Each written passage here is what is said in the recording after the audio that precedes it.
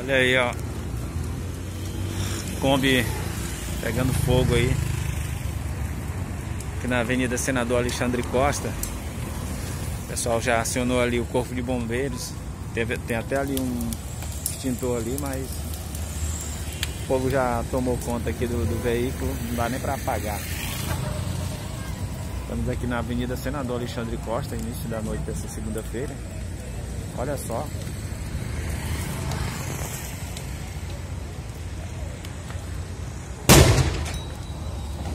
Como é que tá aí?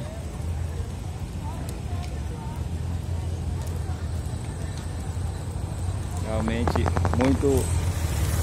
E aqui do outro lado da via, as pessoas vão passando e vão parando aqui para observar, né?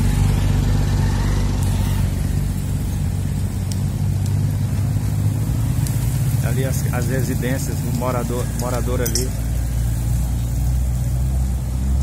Realmente também acaba sendo um pouco arriscado, porque tem ali vidro, né?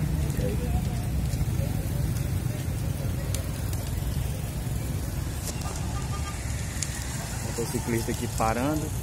O dono do veículo tá ali para aquele lado ali.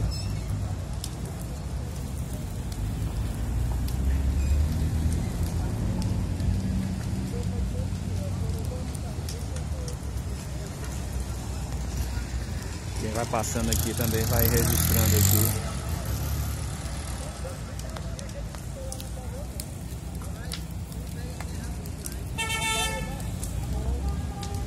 Olha só como está. Kombi realmente não dá para aproveitar praticamente nada, né? Fogo consumindo tudo.